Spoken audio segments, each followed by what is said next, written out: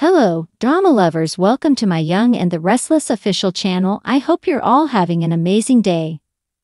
Before we dive into today's content, don't forget to hit that subscribe button and show some love by giving this video a thumbs up. At the club, Adam spots Billy and Sally kissing.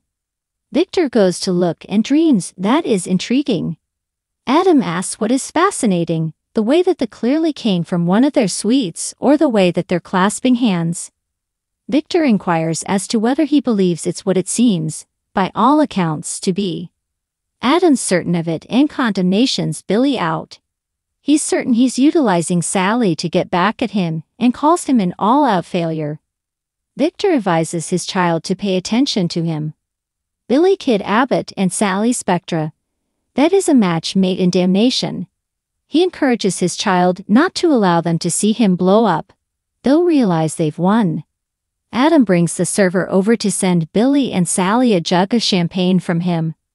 Victor gestures, well, that is nicely done. Esther shuts the cafe and tells Sharon she can do the sugar. Sharon says it quiets her. Esther muses, you would have zero desire to become really upset. She stammers on for a couple of moments and afterward apologizes. Sharon inquires as to whether she's alright.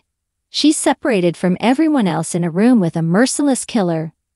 According to Esther, you're not cutthroat. Sharon tells her how sorry she for occurred. Esther feels the main explanation she could be at legitimate fault for this is on the grounds that she's extremely debilitated. Sharon says many individuals would censure her for what she did, and they'd be correct. Esther contends she hasn't been herself for some time now. She reviews that Sharon hollered at her once, yet she assumes she was really shouting at her inconveniences. She trusts she can get the assistance that she wants. Sharon tells Esther she can return home. You've done what's necessary as of now. Esther leaves and Sharon locks the entryway and flips off the lights. Sitting, she muses, assuming Esther saw what my identity was. Who I'm. Cameron shows up and says, she should think you are one debilitated doggy. Frankly, you better expectation the appointed authority and jury trust precisely the same thing. It's smarter to make puff holders in Fairview than to carry out a day-to-day existence punishment in the state pen. Cameron happens about the slop they serve in jail and says her skin will become dim. She advises him to stop. Cameron proceeds with that the miserable part is her family won't ever truly trust her from now onward. Sharon says they love her. Cameron needs her to confront the truth. She's the insane outsider who killed a mother.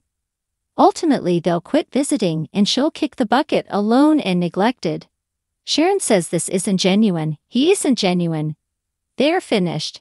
Cameron inquires as to why she continues to get back to him. You hauled me here. Why? Sharon expresses he's there so she can end this. I don't require you any longer. Farewell, Cameron. At the clinic, Scratch criticizes Phyllis for throwing Chance out. She'd much prefer converse with him. He says she looks great, alive and talking. She says thanks to him for saving her life. Scratch connects and grasps her hand. Scratch tells Phyllis that opportunity helped. He's happy they got to her in time. She asked how he came to be there. He says they heard the accident at the wedding and guarantees her it didn't wreck the pre-marriage ceremony. Phyllis states that she's alive in light of the fact that he strolled through fire for her. Scratch smiles, not exactly. He tells her it was frightening seeing the blazes and her caught inside. It took the two of us to get you out of that vehicle. Phyllis owes him her life. I will never under any circumstance fail to remember that. In the club lounge area, Adam looks as Billy and Sally talk. Billy lets Sally know that he trusts what happened higher up doesn't change the kinship they're building. Sally feels nearer to him now. The server accompanies the champagne from Mr. Newman, and Billy and Sally proclaim they will not be drinking it. Billy tips the server subsequent to advising him to try to charge them for it. Sally contemplates whether Billy will involve the container as a weapon. Billy's having a good time excessively and waves at Adam. Watching him make a respectable attempt not to allow his head to detonate is worth the effort. Sally believes that smidgen of vengeance they needed. They got it. At Adam's table, he tirades to his dad about Billy's father jokes as he hears Sally snicker. He needs to punch him. Victor cautions him not to go around there. Billy's not worth the effort. He asks him to commit his opportunity to Chelsea and Connor. Adam doesn't feel that is possible. Victor says Sally was just a redirection. She's a client. Adam will find the ideal lady and fall head over heels once more. Adam doesn't think he has a heart left. Victor demands it's not the end. He'll track down somebody. Adam stands up. Great evening, Pop. Billy and Sally watch him leave and Billy says they got under his skin. In the clinic, Scratch barbecues Phyllis about whether he saw Sharon in the other vehicle. Phyllis says she was messaging her and attempting to bait her to her home. Scratch inquires as to whether she's certain Sharon is the person who got it done. Phyllis is certain she was messaging her to come to her home. Scratch says that was not long before she admitted all that to Opportunity. According to Phyllis, she presumably thought she'd killed her and that drove her past the brink into admitting to Heather's homicide. She could never have one more passing on her inner voice, or she assumed she had proof. Scratch surrenders that it seems okay, he's simply contemplating whether there's another clarification. Phyllis advises him to stop. She's admitted to killing Heather and she's in a medical clinic bed.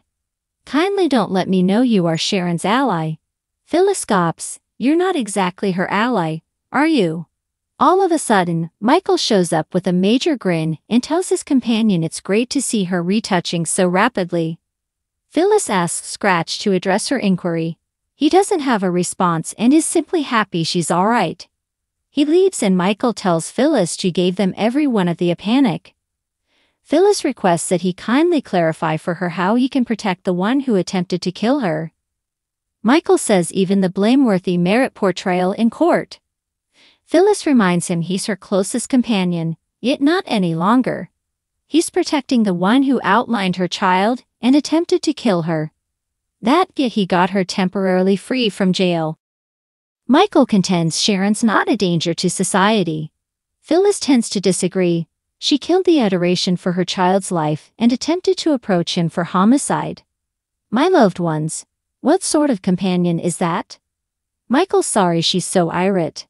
This is the kind of person I'm. This is my specialty.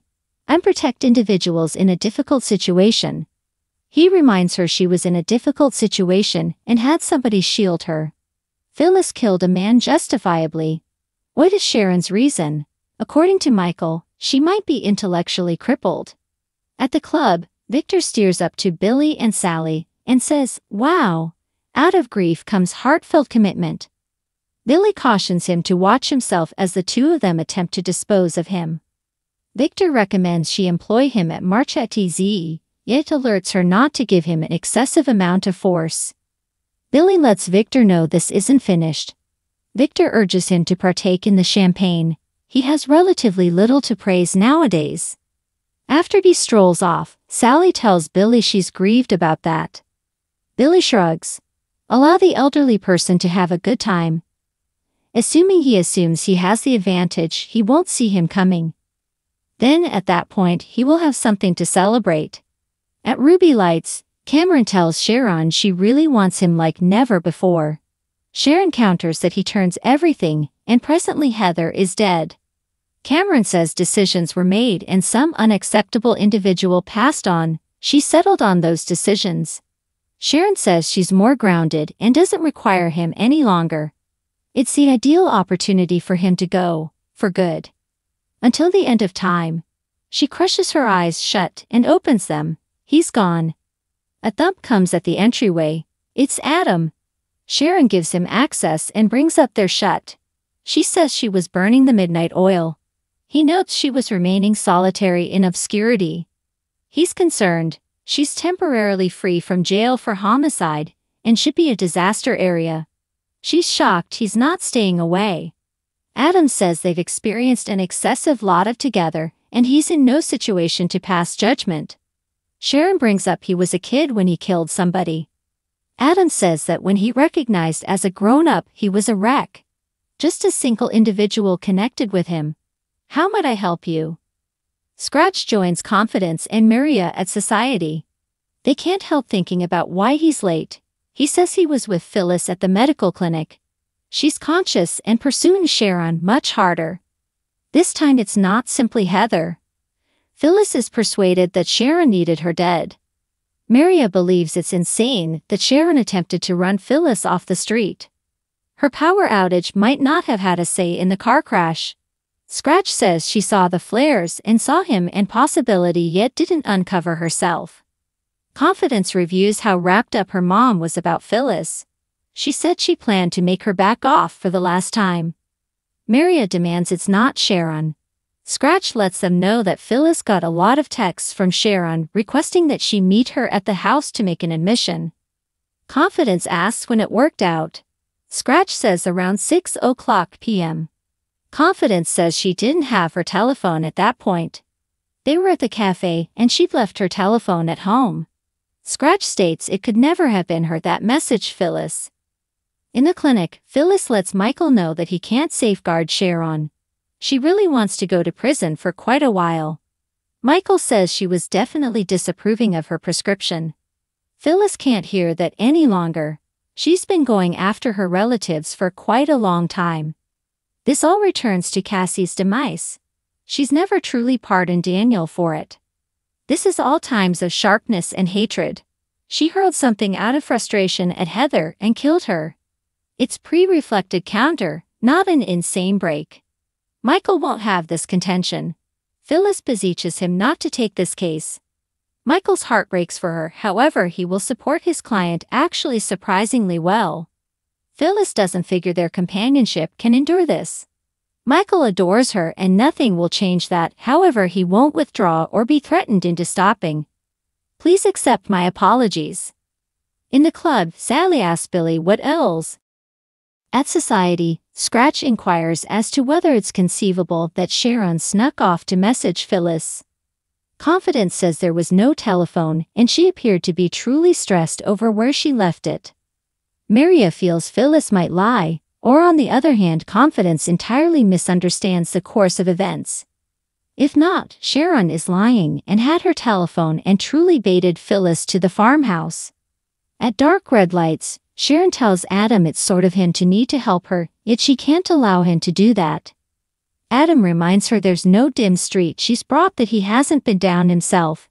Sharon calls attention to they haven't drawn out the best in one another all of the time. Adam says the other side is that they've likewise saved each other at least a time or two. Sharon thinks it best he doesn't reach out. This is the kind of thing I want to look all alone. Adam gestures. Great. Best of luck. However, I'm here in the event that you adjust your perspective.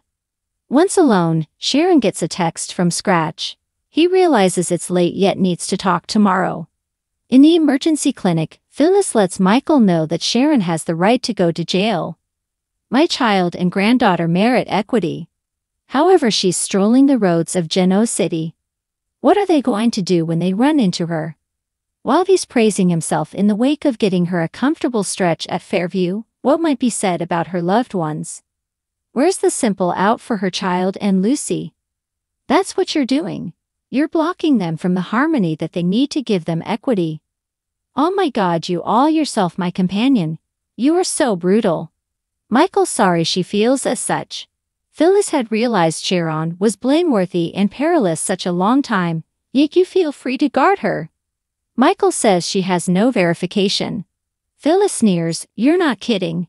He ventures out to accept a call and Phyllis blazes to being diverted by texts from Sharon in the vehicle and to the mishap. She pants, no. Michael returns and inquires, what? She doesn't say anything. I'm fine. Thanks for watching. Don't forget to subscribe for more updates.